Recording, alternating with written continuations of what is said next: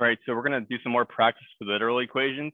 So literal equations are just basically equations of formulas. So you're going to see lots of variables in literal equations, but like don't let that, scare you, because students tend to see a lot of variables and like no numbers. So they're like, what do you do? But just remember that the variables represent numbers. So you can still perform the same operations that you normally could when you're solving equations. So like you can add, subtract, multiply, and divide. And just depending on what you're trying to solve for, that's going to determine what you're going to do. So let's go through some of these. So we're going to solve these literal equations for x. So going through 11, what we can start off doing is you can factor out an x from the ax and the bx. So you can get an x times an a minus a b is equal to k. Think of this as like backwards distribution or like reverse distribution. It's called factoring, but if you were to distribute that x to that a, you would get ax. And if you were to distribute that x to that minus b, you would get minus bx. So you would go back to here. Now again, think of this whole group as a number. Think of it as like maybe it's 5. So it's like x times 5.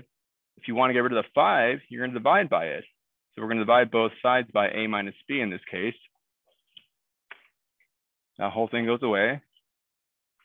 And then your answer is just going to be that x equals k over a minus b. You don't have to actually put the denominator in parentheses. I like to do it because it helps emphasize that it's a group. But this will be your answer. All right, let's go through 12. Again, we're going to solve for x.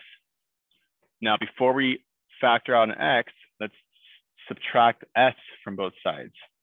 Because again, remember, think of the s as like if it's a number. Think of it as if it's like a 10. So if you're going to add 10 to both sides and you want to undo adding 10, you're going to subtract 10. So in this case, you were just taking away s. So what you're going to get is p minus s equals qx plus rx. Now from here, we factor out the x from these two terms. So we'll get p minus s equals x times the q plus an r. Because again, if you were to multiply the x by the q and the x by the r, so distribution in other words, you would go back to qx plus rx. So this is called factoring. Now we just have to undo multiplying by this group. So again, think of the q plus r as two numbers being added. So like think of them as like, think of these two things adding up to 10. So it's like x times 10. So if you want to undo that 10, you would just divide by it. In this case, it's just dividing by q plus r. So this goes away. And again, try not to mess around with breaking this up into like, fractions if you're not confident in it. So it's perfectly fine if you just leave your answer like this. Your answer will just be p minus s over q plus r is equal to x.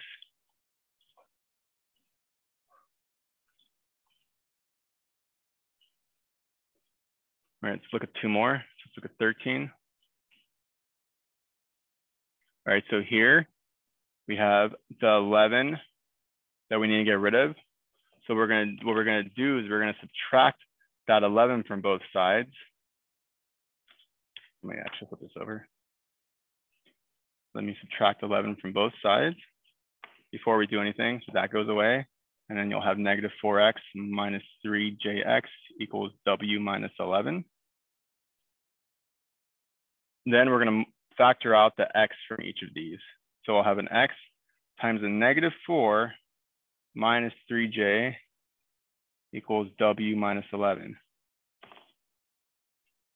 Again, if you were to distribute that x to the negative 4 and negative 3j, you would go back to this.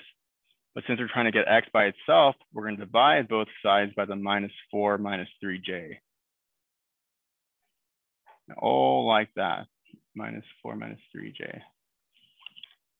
This entire group cancels and you're left with x being equal to w minus 11 all over negative 4 minus 3j. And just leave your answer like this. I mean, there are other ways to write this, but it's really not going to be any more useful. So just leave it like this. That way you don't have to worry about you making like a careless mistake. All right, one more. Here we have x minus 8 plus 3vx equals y. So before we do anything with the x, let's take away, or let's add the 8. Let's add an 8 to both sides. Because then you'll get x plus 3vx equals y plus 8. Now we can factor out an x from those two terms. So you'll get x, and here you'll get a 1 because x times 1 will be x. Any number times 1 just gives you that, or any term, or anything times 1 just gives you whatever that thing is. Here we're going to have plus 3v because x times 3v equals 3vx equal to y plus 8. Now we just divide by this group, the 1 plus 3v.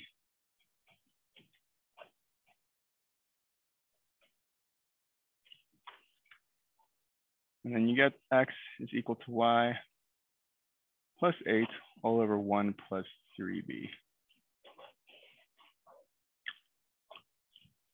And there you go.